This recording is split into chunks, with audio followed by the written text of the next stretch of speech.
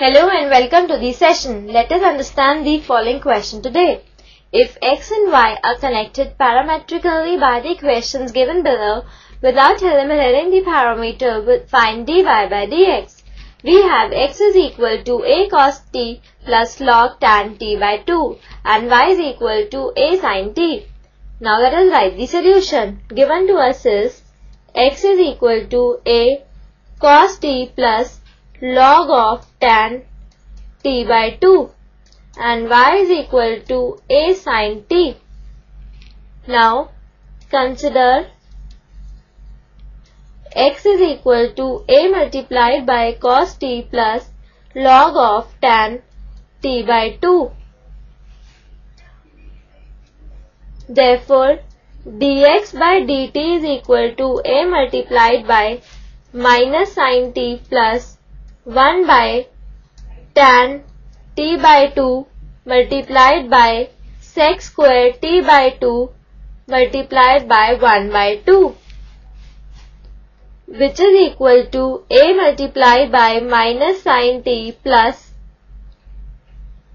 this can be written as cos t by 2 by sin t by 2 multiplied by 1 by cos square t by 2 multiplied by half. Now we see that this cos t by 2 gets cancelled by cos t by 2.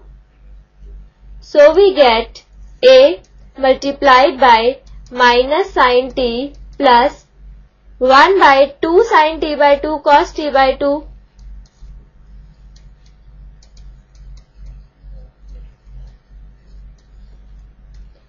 Which is equal to a multiplied by minus sin t plus 1 by sin t, which is equal to a multiplied by, now taking LCM, sin t, we get minus sin square t plus 1 in numerator.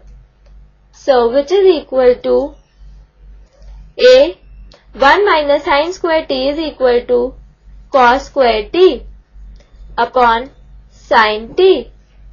Now consider y is equal to a sin t. Therefore, dy by dt is equal to a cos t. Now by chain rule,